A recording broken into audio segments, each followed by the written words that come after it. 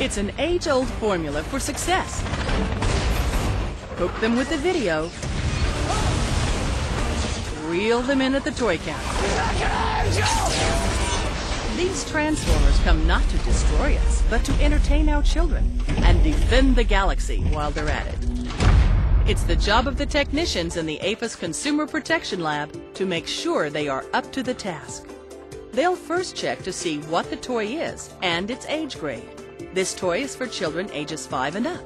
Then they'll check the country of origin to make sure that it is clearly labeled. Lab manager James Curley checks out several properties and claims of the toy before it ever comes out of the package. The package contains a warning about safe battery usage, not combining old batteries and new or different type batteries as part of the safety requirements. He also checks out the "Try Me" claim on the package and verifies that it does work as it claims.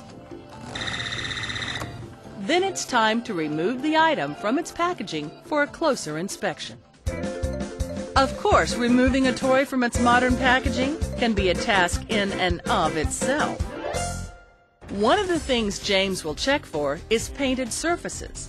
The lab here does not test for lead or other heavy metal content in the paint. They'll contact the supplier for a copy of the toxicology report from an independent third-party lab and check it to make sure it meets federal requirements. Of more immediate concern is the possibility of a sharp edge on the toy that might pose a hazard to a child. Here, James demonstrates the testing procedure using the edge of a wing and the Sharp Edge Tester Model 3200. A piece of Teflon tape which simulates skin is put on the tester's spindle. He takes the edge that is to be tested and uses it to raise the spindle until the lines on the tester line up. This lets him know that there's the right amount of pressure to conduct the test adequately. When the button is pushed, the spindle makes one revolution, and then the tape is removed to see if it has been cut. A complete cut through would signify a sharp edge that poses a hazard to the child. For this one, the tape is still intact. There is no cut, so the item passes the sharp edge test. The Galaxy Defender is not alone in the lab today.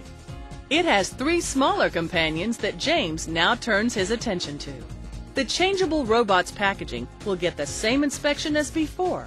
For now, he's looking closely at these items, checking them for potential sharp point hazards. If a potential sharp point is found, it will be checked on the Sharp Points tester.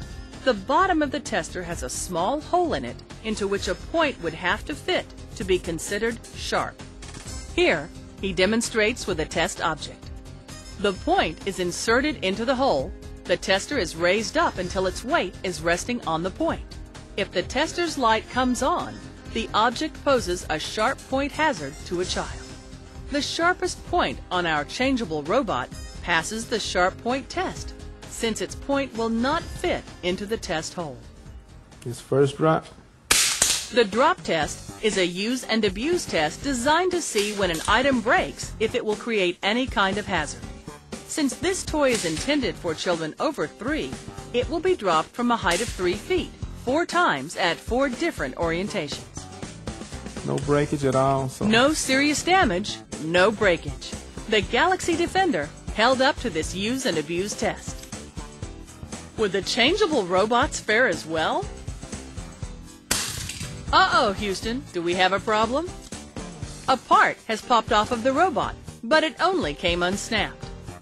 It can be easily put back in place and does not affect the safety of the item. The final test that each toy must undergo is trial by fire. Curley says the uninitiated might be fooled by the way an item burns. They see what looks like a lot of fire, but in reality is not. In spite of looks, the burn travel is still well within federal guidelines, and all of the robots pass the flammability test. You can find what is sure to be a hot item on the shelf at a VXPX near you.